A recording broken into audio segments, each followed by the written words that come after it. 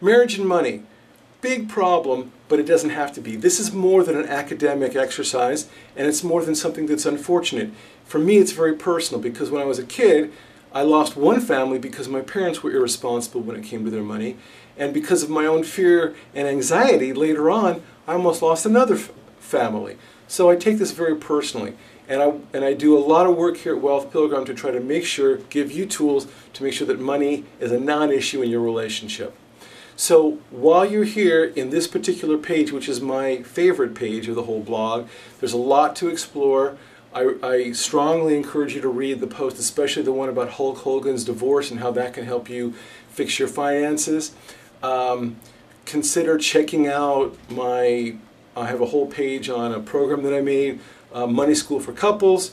It's in-depth. There's videos and workbooks and exercises. You can look at that and see if that might be of help if you want to take it to the next level.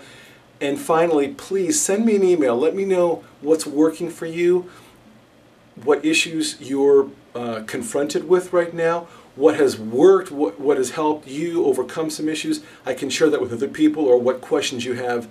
I look forward to being on this journey together. Thanks.